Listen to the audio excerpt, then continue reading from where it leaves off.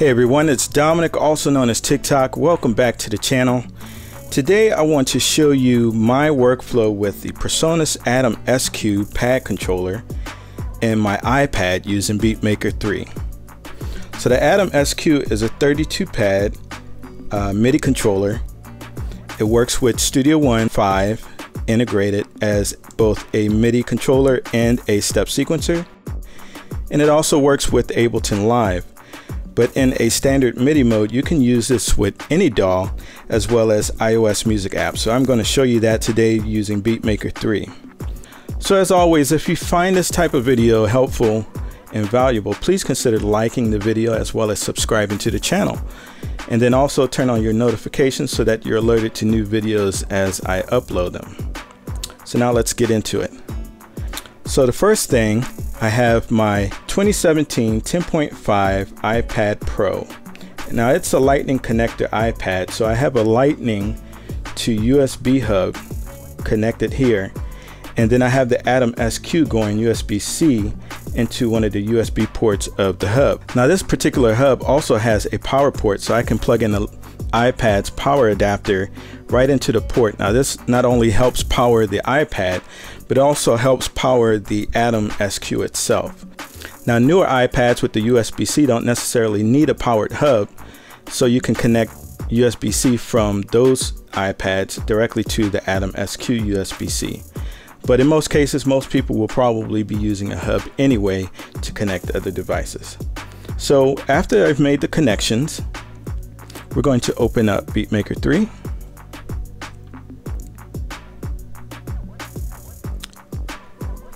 And now the first thing that we want to do is go into the settings. And in the settings, we want to make sure that under MIDI, we see ATOM SQ and ATOM SQ control for both input devices as well as output devices. We want to make sure that the amber power button is on for both of those and both of those places as well. The next thing you may want to do is to turn on your MIDI clock out here, and then also turn on MIDI sync for the output device of the ATOM SQ.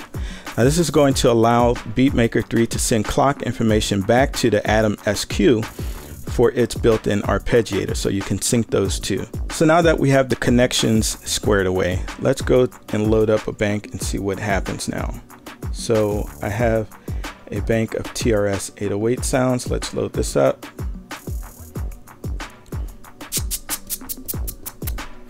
What's happening here is that any pad that I select, then the ATOM is going to play that in a chromatic type of way. Now I don't necessarily want that type of behavior. So now I'll show you two ways that we can rectify this. I'll show you one way, and then I'm going to show you my preferred way. So let's go back to the settings menu, and then under settings and behavior, here where it says route all MIDI to selected pad, Omni, we're going to turn that off. So now all MIDI is not going to be routed to any one of the banks. We're going to have to manually set that up here in MIDI setup and choose our port. We can say all, and then we can say channel all, and then for multi-channel mode, we want to turn that to single channel. So now we can have individual sounds on individual pads. The problem with this method is that once we go to a new bank, we have to do the same thing. We have to set the settings for that particular bank so that it receives MIDI from the SQ as well. And we have to turn off, because it's still triggering bank A here. So we have to turn those off and say none here. So I don't really like that because that kind of messes with my workflow. I like to go from bank to bank, load up sounds, and just kind of work really fast. So let's turn that off. We're going to revert these settings. Go back to and turn Omni mode on so that all MIDI is routed to any bank that I select. And then the next thing that we need to do is go to our MIDI focus actions here. So in our MIDI focus actions, what we're going to do is learn the trigger pads, and they give you 64 of them. We're going to learn the trigger pads for the ATOM SQ. Now the way that I recommend to do this is to switch on the ATOM SQ to the blocks or the continuous mode, not the key mode. So we're going to switch to blocks, and we're going to also make sure that our octave is set at 0 before we start mapping these pads. So the next thing we do is hit auto learn, and now trigger pad 1 is waiting for MIDI input. Now your first trigger pad is going to be here. We tap it, it goes to the next one. We tap the second one, third, fourth, fifth, and so on and so forth. Now the MIDI note numbers start at the bottom and then continue at the top. So we continue here. And then the next bank, which is bank B, since we're on AB, this should be pad 17. So we start here.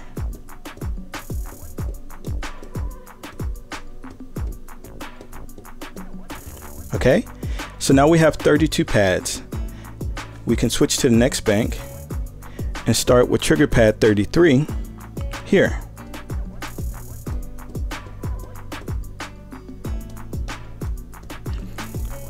Now you want to make sure that you press them really good so that you don't skip any of the trigger pads here, because that'll just throw off the rest of the notes and you'll have to start over.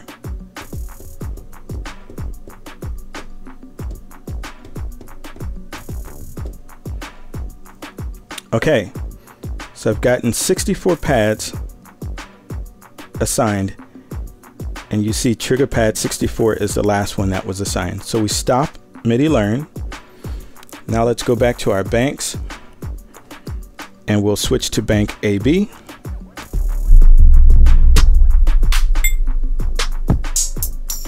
All right, so that triggers as we switch to BeatMaker 3's bank A. It switches and controls appropriately. Now this is the workflow that I want, so that whenever I load up new instruments or banks,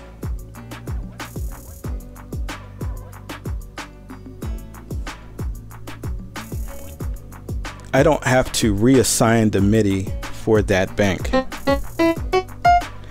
And then if we switch from pads or continuous to the key mode,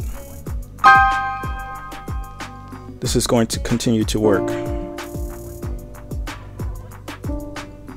So that's how I assign the trigger pads so that I can have a fluid workflow. Now the next thing that we want to assign are some buttons. So on the ATOM SQ, we have a bank of A through H buttons here. By default, these buttons will change the octave. And if we hold Shift, they now become MIDI CC buttons that we can assign. Now you can change the default behavior of this by going into the setup menu, and where it says A through H, bank octave, we simply change that to CC, so that now the MIDI CC message button mode is the default, and when we press Shift, that will change the octave. So now let's assign these MIDI CC buttons to commands in BeatMaker 3.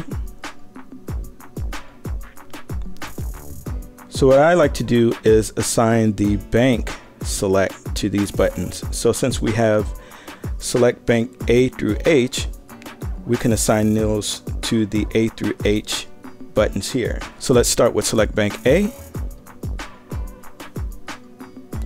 B, C, D, E, F, G, and then H. So what this does now is I can go directly to any bank that I want by pressing the letter. Of course, if I had more banks, then I would be able to jump to those as well. The next thing I want to do is assign the previous and next bank options to the up and down arrow keys on the ATOM SQ. So we have previous bank, tap it, press the up button. Next bank, we tap the down button. And then that allows us to cycle through our BeatMaker banks. Really cool. So ATOM SQ also gives you the option of a second page of buttons that you can assign. So we're going to assign these to the modes in BeatMaker 3. So these are going to be the bank modes, starting with toggle pad keys. We'll assign that to A, then mode select to B, scene to C, mute to D, solo to E, and that leaves us with 3 more buttons that we can freely assign. So what that does is now we can change modes. So that's keys mode, select, scene, mute, and solo. The Atom SQ also gives you some assignable buttons on the song menu screen here. So we have 6 buttons that we can assign, and I like to assign these to the repeat slot. So here we have repeat slot 1. We can assign that to button 1, 2 to 2, so on and so forth. All right, and then we want to change the modes here from toggle to momentary. So you'll notice that the repeat slots light up as I press each button. And if I hold one of these while playing a note,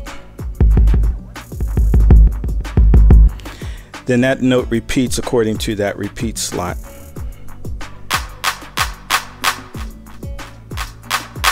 You notice that I can press down and hold the pressure and change the velocity in real time as well.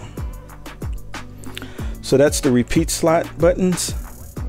Let's see what else we have here. So now we have 8 knobs that we can assign as well. So let's assign those to our macro controls. So we have macro control 1. So let's tap that. Macro 2,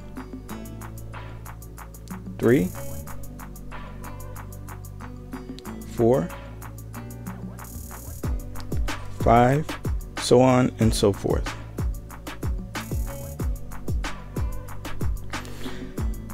Now BeatMaker 3 gives us 8 more macro controls that we can assign, and what the Atom SQ has is actually pages for assigning these knobs.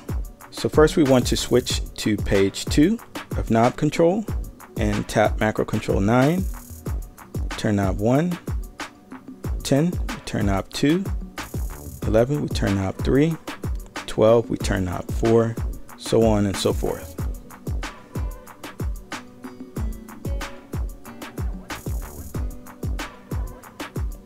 So we have 2 pages of knobs that are now assigned in BeatMaker 3. Okay, so we've essentially mapped our knobs as well as our buttons and our pads. So now all that's left is for the transport. So let's map our transport. So here we have transport play. We tap that, it's waiting. So we hit the play button. Then we have stop. So we hit the stop button. Record. We hit the record button. For transport backward, we're going to use the left arrow button. For transport forward, we're going to use the right arrow button. And then for loop, we're going to hold shift on Atom SQ and hit the play button, which has the secondary function labeled as loop. And that gives us another MIDI CC different from the actual play CC that we can engage the loop. So if I hit shift and loop, you'll see in BeatMaker 3 up here, the loop turns on and off. If I hit play, play engages, stop, stops, record, starts recording. So there's just one more thing that we can also map, and that's going to be this touch strip here.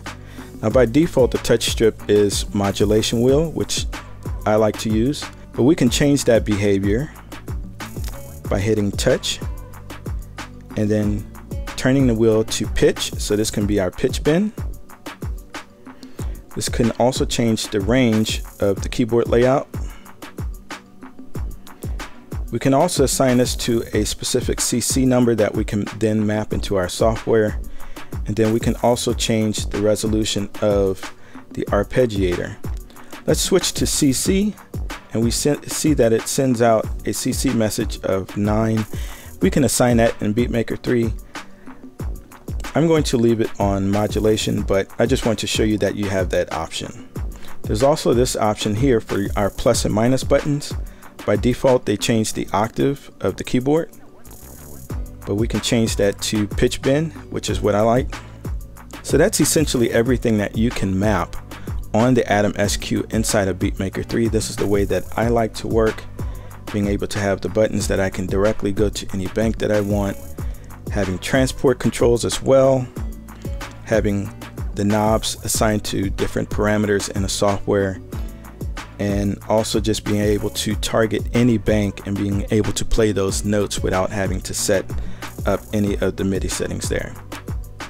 So the last thing that you need to do once you've done all of that is go back into your MIDI focus area, hit the 3 dots on the right side, and you're going to want to save this template.